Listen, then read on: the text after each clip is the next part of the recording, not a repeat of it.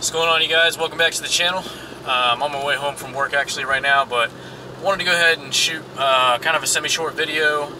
A couple of you have commented asking what is on my phone that I kind of briefly showed there when I did my exhaust video. And I apologize if this is kind of like off-center or hard to see or anything like that, because I'm using my action camera to record, what's on my phone. So I can't really see what's going on. It's a Sony action camera and it doesn't have a screen on it. Normally I would pair it with my phone to see what the camera is seeing. So what this is this is the Torque Pro app. What this does is it basically can use an OBD Bluetooth adapter, and what it'll do is it'll read the information that your ECU is seeing as far as your engine's performance or parameters or what have you. It can actually do a lot of cool things. It can also data log. It can GPS map recent runs that you've done. Like if you want to GPS like a track, if you went to a track or something like that and you kind of want to put a GPS layout of the track, you can do that, and it'll actually show you at certain points on that GPS display, how fast you were going, and stuff like that. It can do a lot. It's actually really cool, and the app only costs $5 to own it. Yes, you do have to actually own the app to access all the features. There is a free version, but you can't really do much with it. So when I'm just driving around, what I basically like to do is leave it in this screen right here. And what this has is it has my my timing advance and my timing retard values up there at the top left. I've got my air intake temperature over here, which is currently 73.4. In the middle left, I have my air-fuel ratio, and to the right of that, I have my boost/vacuum. And down there in the left bottom, I have my coolant temperature, and to the right of it, I have my transmission temperature. So that's basically what I prefer to monitor on a daily basis while I'm driving around. It's also what I keep an eye on when I'm at the track and everything. These are really important values, You want to make sure that you're not getting any knock up there in the timing section, especially at wide open throttle. Now, my car, specifically in sport mode, when it's doing those pops and bangs, it will pull timing when I let go of the throttle, like I'll demonstrate right now. So if you can see that, it went to like negative 13.5. That's actually how the car creates those pops and crackles. What that's doing is it's retarding the timing, so not all of the fuel can be 100% burned.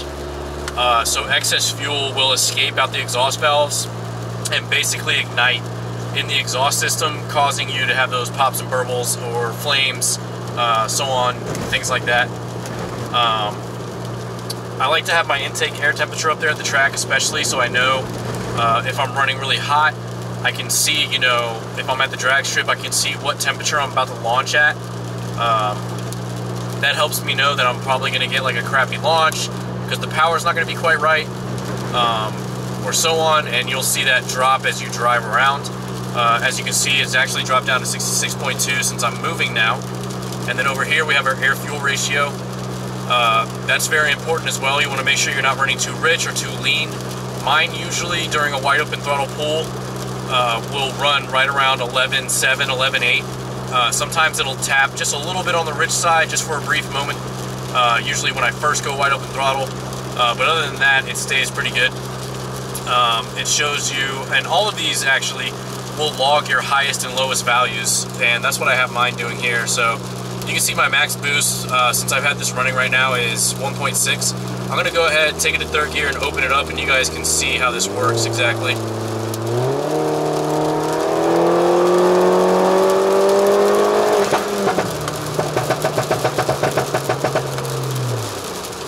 So as you can see there, I got like a little digital bar per se that goes around that top part.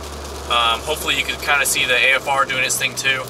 I got to a 12.0 flat AFR. I was spinning a little bit, which is probably why it didn't really hit the target AFR all that great.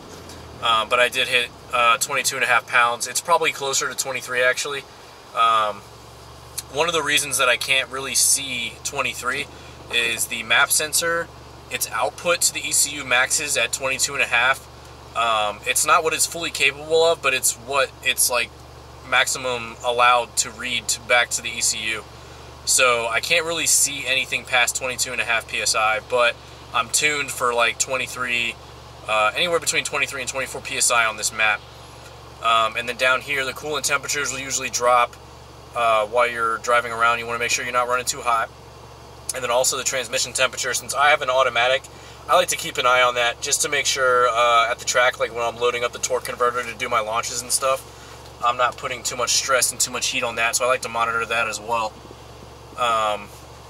If I slide over, I only have 2 of these set up right now. There's a bunch more for different settings and all types of stuff that you want to take a look at if you like. Right now I have 40 to 60 miles per hour set up. What that does is it's just timing how long it takes to get from 40 to 60. It was just kind of a curious thing that I wanted to take a look at after a friend of mine in his GTI did it, and he said he was getting like 1.5 seconds or something like that from 40 to 60. Right now I'm kind of getting consistent averages of about 1.95 myself, 40 to 60.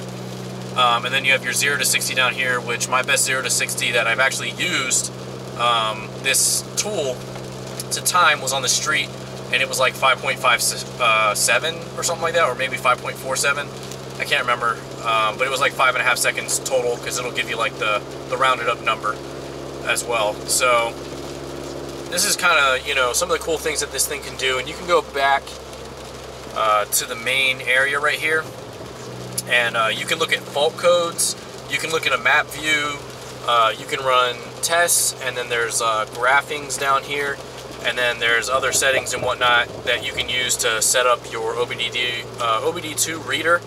Now, over here, back at the main, you know, gauge page, so to speak, if I want to add a gauge, I can make these actually a plethora of sizes. There's like tiny, small, medium, large, extra large, and so on. And you can make them whatever you want, as long as your OBD reader can read that parameter. And I'm going to show you in a second when I pull into this parking lot what I mean. So just give me a brief second. Okay, so this is what I'm talking about with these gauges, that you can kind of set up whatever you want to look at. So I'm going to go, you got a bunch of pages down here that you can go through. I think you have 1, 2, 3, 4, 5, 6, 7 pages total that you can have here. So if I hold down on a page, I can hit add display, and then I can choose what kind of display, and there's a ton in here. I mean, you'd have to download the app and take a look at them, but I mean, there's a bunch of different kinds of displays in here. So I can select, like, say, half dial meter. That's what I have on most of mine right now. So I can go through here and I can go, like, you know, 0 to 100 kilometers, 0 to 100 miles an hour, and so on. Just take a quick look there. And as I scroll through, these ones that are lit up in green, like the bright green, these are the ones that my OBD2 is actually available to read back. So I got like absolute throttle position, acceleration sensor axis, and all types of other stuff. There's my air-fuel ratio, that's the commanded ratio, and this one's the measured ratio. The one that I always put on is the measured ratio, because that's really what you ultimately want to view. Now, on some cars that don't come with a, that aren't wideband from the factory per se, for their fueling, you're not going to get a really good reading off of that, because you are in a narrow band, which is going to like jump around a lot, and it's not going to be very consistent. But fortunately, in Mini Coopers, they are wideband from the factory. I think a lot of European cars are, and maybe even just new cars in general now. So I'm able to get a nice, good wideband AFR without having to actually install a wideband, which I've done before. It can be kind of a pain in the ass. You can even look at your Android battery device level, you know, make a gauge for that.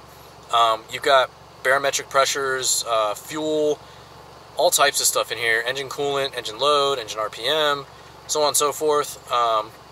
Let's just choose like a random one, and I'll delete it later. Let's just choose like air intake temperature. This is what I was talking about with the sizes. So you have tiny, small, medium, large, larger, and extra large.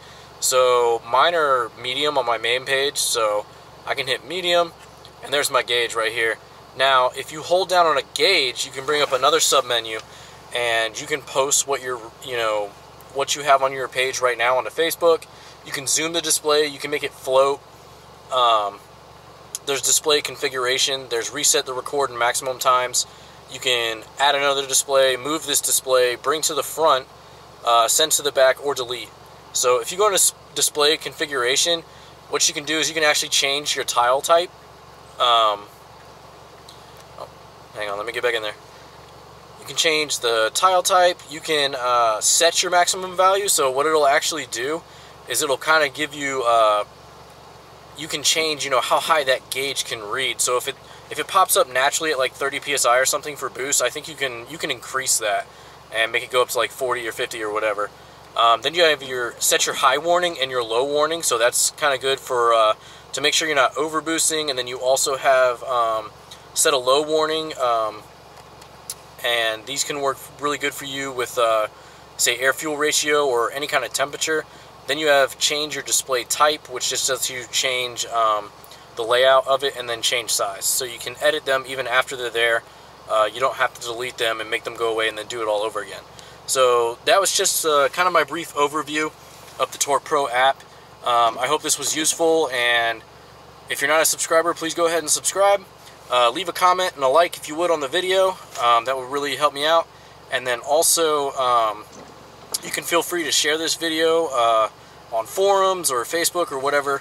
If there's other people asking around about this kind of thing. This has been around for a little while now, but it has improved over the last few years. But yeah, this is just my brief overview of the Torque Pro app.